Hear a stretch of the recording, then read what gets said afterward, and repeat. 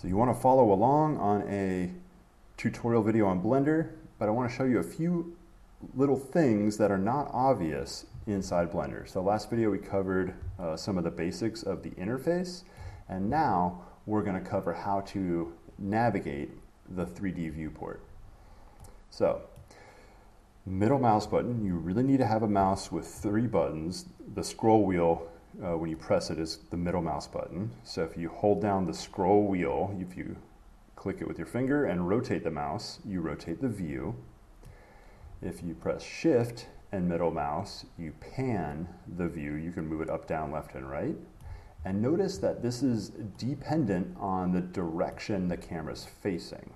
So left and right is relative to the facing of the camera. So it's going to act very differently depending on what direction your camera is facing. It won't always move to the right on the x-axis. Now it will, but if I'm facing this direction, it won't move right on the x-axis if I drag to the right.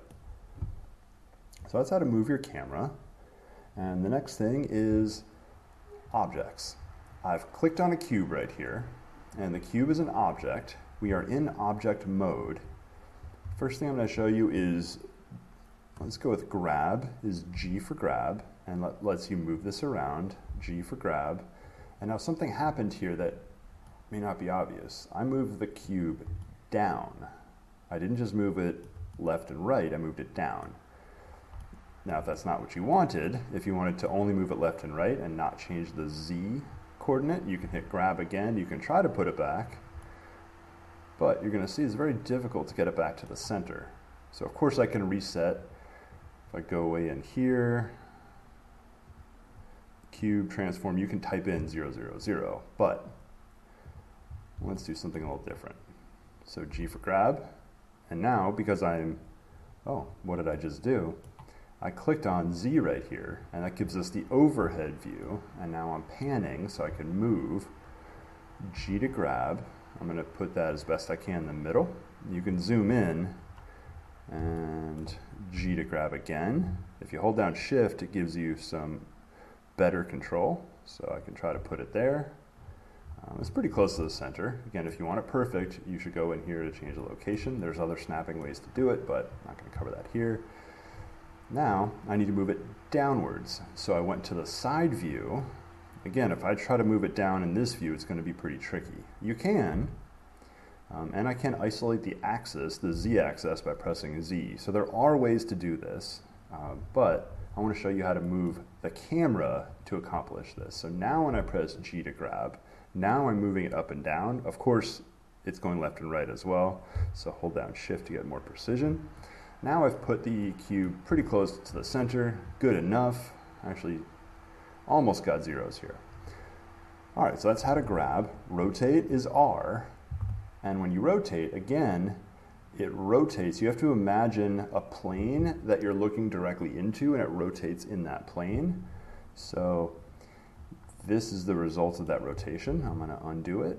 If I look straight down one of the axes and rotate, now try to rotate about 45 degrees.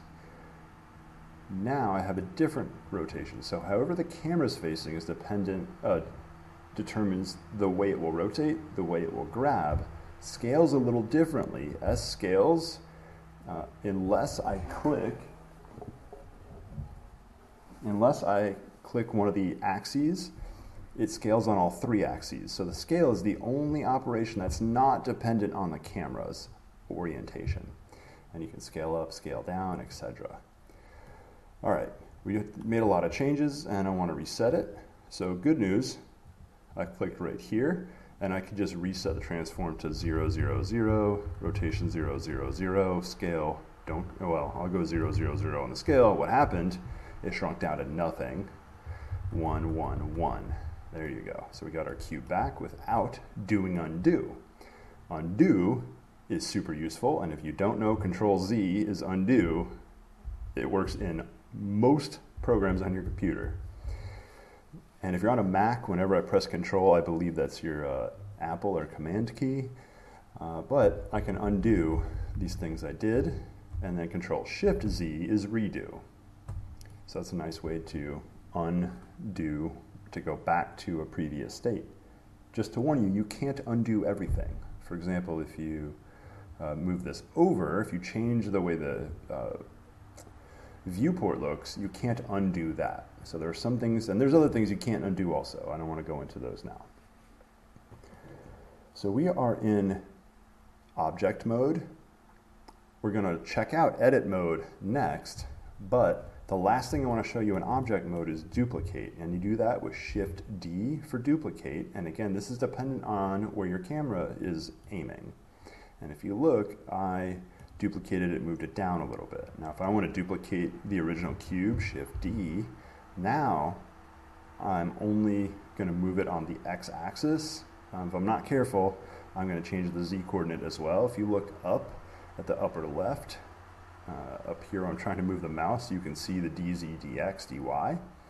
But for now, I'll just approximately put it over here. And now when we rotate the camera again, you can see that I was able to duplicate the cube, move it to the left. And maybe I want to duplicate the cube and put it over here.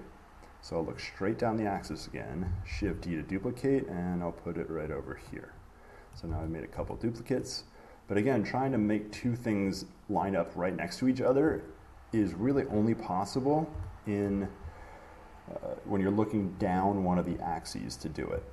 So now it's pretty easy to take this cube and move it to the right height, the right Z value, and now they all have approximately the same Z value. There's other ways to change the Z value, like typing it in, and other snapping ways, which I don't want to talk about now, but feel free to look up videos on setting up snapping. I will say it's right here, and you can change your options.